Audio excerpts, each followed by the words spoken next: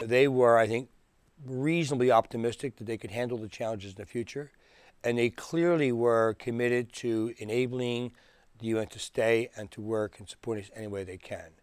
And we're very close to the government there. I think we'll probably be closer in future, and that should help a lot.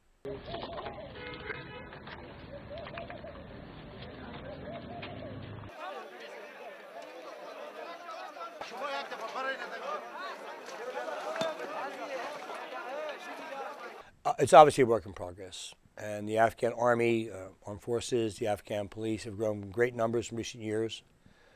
They're under constant attack, particularly the police officers. They've lost thousands in the last year. They continue to turn out and work.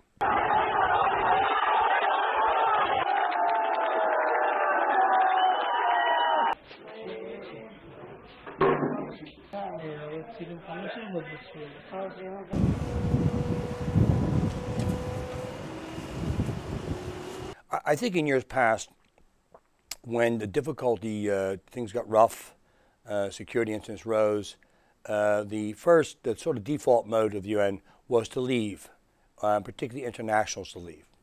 That's changed. With this stay and deliver approach, first of all, it really focuses on security. It's not a reckless kind of we're going to do it regardless of what the security conditions are, but it's to very carefully analyze the threat, the risk to UN staff and their operations, and also how to mitigate those risks.